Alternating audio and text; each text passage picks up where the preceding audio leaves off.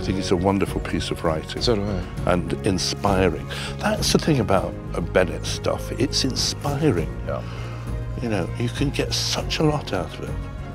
And Habit of Art, because it's 2 plays in one, so people get double for their money. I think by the end of WH Auden's life, it was, as the play suggests, just basically a habit, writing about anything, however trivial. Bennett gives voice to the unregarded, which I think is terribly important. Through a lot of Bennett's work, it's about the people who are left to one side. Well, that's a wonderful combination which Bennett has, which is this wonderfully funny, witty stuff, but it's also this tremendous heart there, isn't there? Yeah, heart. That's a very good word.